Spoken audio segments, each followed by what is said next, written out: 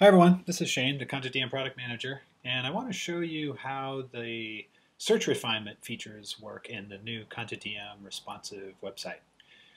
What we're seeing here is a browse for all of the records in the Kansas City Building Profiles collection.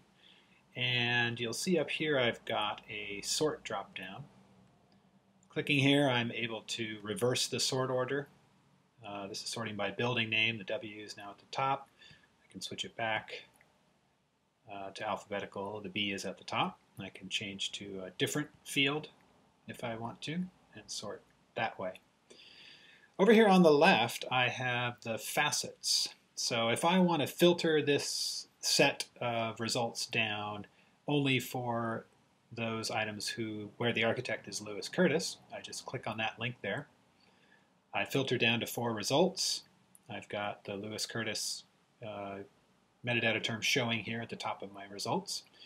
And if I want to filter it further, I can, let's say, just look at the theaters designed by Lewis Curtis. I'm down to 2 results, and you see both terms are showing up here.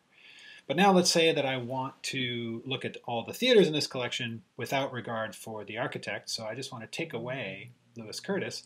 I click that little X in the metadata box there, and now I'm seeing all of the theaters in this collection. If I shrink my screen down, and I'm trying to simulate a phone, a mobile device by doing this, you'll see that the search results set itself is pretty similar. It looks pretty much the same. You still have your metadata term at the top.